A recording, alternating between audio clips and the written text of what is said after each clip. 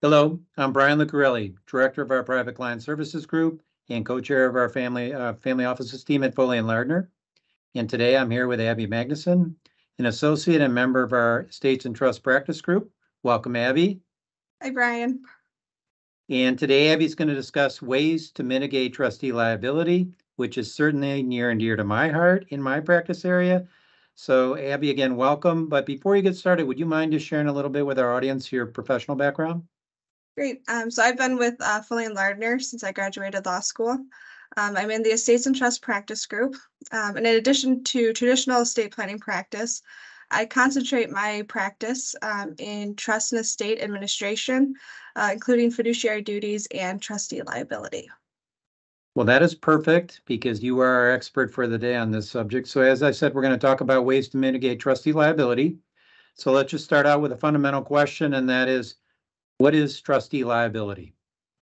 So trustees owe fiduciary duties to the beneficiaries of a trust, and that means that they are required to administer a trust in good faith and in the best interest of the beneficiaries and not for themselves. So a trustee commits a breach of trust when they violate one of these fiduciary duties. There are many remedies under different types of law. So we find our remedies under statutory law, common law, and even in equitable doctrines. But in addition to these, another remedy is that a trustee can be held personally liable for a breach of the trustee's fiduciary duty to the extent that either the beneficiaries or the trust experienced a loss, or to the extent that a trustee benefited from a self-dealing transaction. So there are a number of ways we can mitigate against this personal liability of the trustee, but really the situation will dictate what steps are appropriate in a given situation. So say, for example, factors such as the number of beneficiaries of a trust and their relationship to each other, what assets are currently held by a trust or may in the future be owned by a trust, such as a business or an illiquid asset, and also which stage of administration a trust is in. So say, for example, it's a trust that was just created.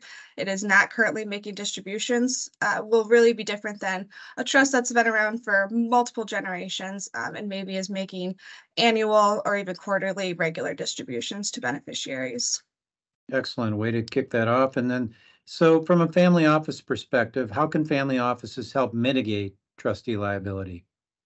So family offices are generally involved in the administration of a trust, whether that be because a family office employee serves as trustee or whether because a family member serves as co-trustee of different family trusts, say with a third party or maybe even a bank or trust company. Family offices often play a key role in administering trust. And really, the first step to mitigating trustee liability is effective and efficient trust administration. And really, family offices can help with this step of the process. So, for example, keeping good records and accounts, really keeping account of what came into the trust and what went out and why. Also, being responsive to beneficiaries in a timely manner. And similar along those lines, keeping beneficiaries reasonably informed. When beneficiaries are informed and feel that their trustees are being responsive, it gives the beneficiaries confidence that the trustee is working on their behalf. It also gives them insight into how the trust is being administered and insight into ensuring that the trust is being administered for their best interests. Also, if anything is ever later questioned, the trustee does have a record of what the beneficiaries knew and when. So detail is very important, it sounds like. Yes, very important. So let's go one step further and say, what are some proactive steps that should be taken to mitigate trustee liability then? I know you mentioned some, but what are some of those steps that can be taken? Yes, so there are a number of different steps we can take. And as I mentioned before, really the situation will dictate what steps are appropriate in a given situation. But under the Uniform Trust Code, which we often refer to as the UTC, which has been adopted in numerous states. I believe right now it's 36 states have adopted some version of the UTC, which has been adopted here in Wisconsin. The statute provides a number of different ways that trustees can mitigate against trustee liability. We don't have time today to go into the numerous examples within the UTC that there are, but I would mention kind of the two easiest and most used I would say, approaches to mitigate against trustee liability. The first is providing accounts to beneficiaries. So under the UTC, the default rule is that trustees are required to keep their beneficiaries reasonably informed. Okay. They're also, under the default rule here in Wisconsin, required to provide accounts annually to beneficiaries. So likely with the help of the family office, trustees should develop a mechanism or process by which those accounts are sent to the beneficiaries to ensure that annually those are sent to the beneficiaries. When those records and accounts are sent, the statute of limitations then begins to run and protects the trustee to the extent that the information was sent to the beneficiary. So the time period can really vary by state. Here in Wisconsin, a beneficiary is time barred within 1 year of being sent the information. However, Okay. it's really important to note that the report must adequately disclose the existence of a potential claim by providing sufficient information so that the beneficiary knows of a potential claim or should have inquired. So it's important to know that in order to receive that liability protection, the trustee is required to provide certain information. Okay. So the second, I would say, most used or easy to use mitigation technique is a beneficiary consent and release. So under the Uniform Trust Code again, a trustee is not liable for actions to the extent that the beneficiary is informed about the prior acts and then releases the trustee for those actions. Kind of along the similar lines, a trustee is not liable for taking an action if the beneficiary is informed of the action and then approves of the action before the trustee engages in that action. So some trustees will choose to regularly, maybe at different intervals, annually or at certain time periods, choose to receive an all-encompassing release from their beneficiaries. Other trustees will instead choose to only receive a release upon a significant action. So whether that be a significant trust distribution to one beneficiary or maybe an investment that maybe is more risky than others, they'll receive that release. Similarly, though, to accounts, in order to receive that liability protection, the trustees are required to provide very specific information at that time the release is sent in order for that release then to be later valid.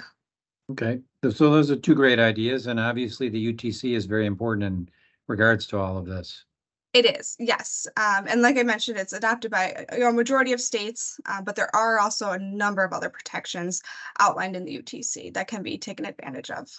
Perfect. So I've got a couple final questions for you. So I'm going to tap into your experience. So based on your experience, Abby, as well as things that you've seen in your practice, what would be the one word of caution for trustees? So my one word of caution, I think that is often overlooked is to be wary of conflicts of interest, whether that be an actual conflict of interest or merely just the presence and appearance of a conflict of a trustee. So for example, oftentimes the person we most trust and would want to be trustee of our family trust is somebody who has a conflict of interest. So for example, an employee who has worked for the family for a long time may have the appearance of a conflict. There really is an advantage to having some independence. However, when there is a conflict, it really just puts every action that that trustee engages in a negative light. So you really should be wary of the appearance of any conflict and how it really can overshadow any action of the trustee, even a reasonable action engaged by the trustee. So transparency is definitely important on this. So Yes. good. All right. Well, last question for you. And to conclude, if you could give one recommendation to a trustee, what would that advice be? I think my one recommendation that maybe people often don't think of is to invite beneficiaries into the decision-making process. This can make the process maybe longer or more difficult, but really there are a lot of benefits to engaging with the beneficiaries when the situation is appropriate. The benefits you can have are that you can use the experience to educate your beneficiaries about how their trust is being administered and what is going on, in addition to just covering basic trust administration education sessions. It also gives the beneficiaries ownership over the decision-making process and decisions that are being made for their trust on their behalf. It gives the beneficiaries a confidence in the process that the trustee is administering that trust for their benefit and fulfilling those fiduciary duties. It also, as I mentioned earlier, really can gives the trustee a record of what the beneficiaries knew and when, if there ever is a later challenge to one of their decisions. Well, great. Well, Abby, I want to thank you for your time and certainly for your professional insight today. It was very good reminders for me, and I know our audience would appreciate it. And I also want to thank all of you that for watching this presentation. For more information, please visit us at foley.com under Family Offices. Thank you.